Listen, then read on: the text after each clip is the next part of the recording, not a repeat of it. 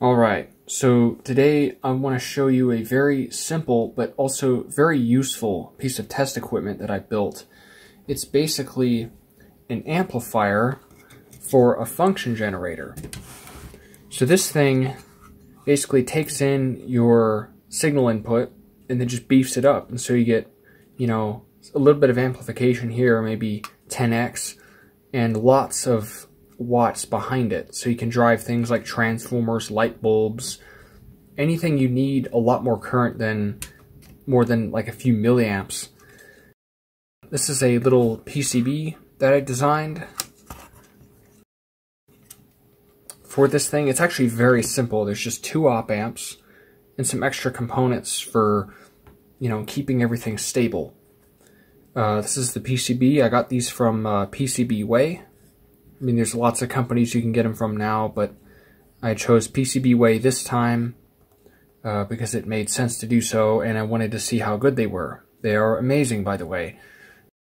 As you can see, some slight problems with this thing. It works, though, but just like any project, it's just a prototype at this stage. So I've got this little clip-on heatsink here.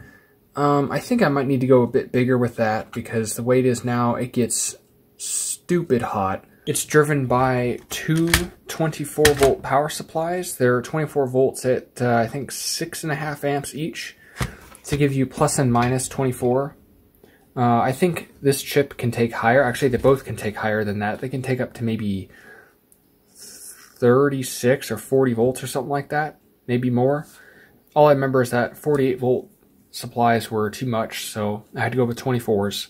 Yeah. So I'll show you what this thing is capable of. It seems to run just fine. I have a function generator over here, which will give me, various different waveforms at various different signal levels and frequencies, up to about 2 megahertz.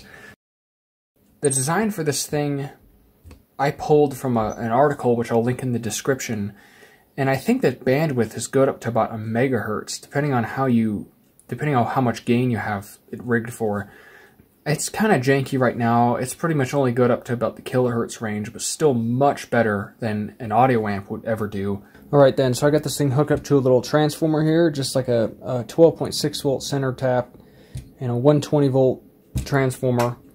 If I turn this on, let's see, we'll see what the scope shows here as I vary the frequency. It would help if you turned it on first. So we got a sine wave there. It's about 1 kilohertz or so. Yeah, nothing special, right? The max amplitude of this thing, I can get it pretty dang high. I can get this thing up to pretty high voltage on that secondary if I really wanted to. But the beauty of this is now I can sweep the frequency around.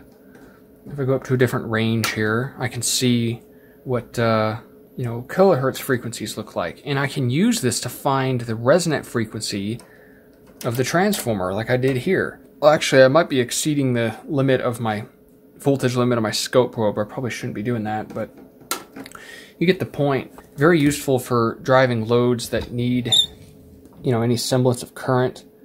This thing is current limited, so if you do like short it out or if you draw a load that's too heavy, it will stop it from just completely burning up.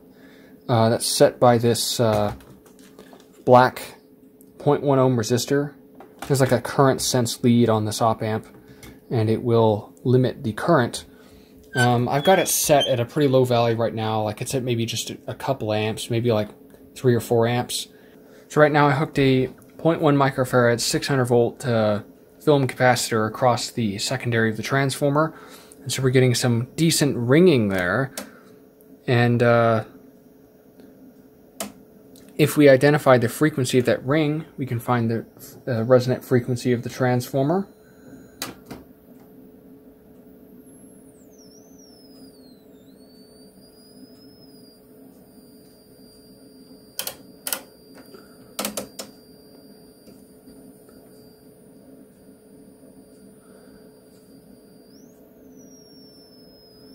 So you can, if I don't know if you can hear that, but it's an audible sound right now. that the transformer winding is making. And if I sweep that around, it drops, and if I sweep it up, it also drops. It's weird waveforms there. Right then, so here's the schematic. Like I said, it's pretty simple. We got an OPA 445 and an OPA 541. Both are high voltage op amps. High voltage meaning they can handle probably 80, 90 volts. I don't remember exactly, but they're have very good bandwidth and very good, you know, input offset and all that good stuff. So they're actually very expensive devices. This thing cost maybe 22 bucks. This thing probably costs like 11. But they're much better than normal op amps, and they do the job very well. So I have an offset trimmer pot there. I've got the gain setting networks of these. Really, you should split the gain evenly between these two, or have slightly more gain on this one, because this one can handle, this one has more gain bandwidth product than this one does.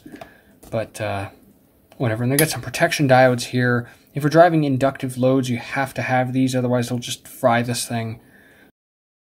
I've got the decoupling caps here, and I labeled where on the board they're lined up. I tried to set them, locate them close to the device itself.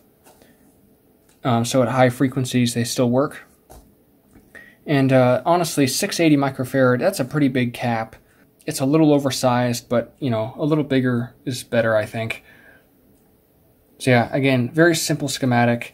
There was actually a company that used to make these things, a Chinese company that made these things for a little while, and then they sort of went out of business. And then nobody really makes them anymore. And so I just pulled this design from online and just built one, because they do make these things. They're just really, really expensive.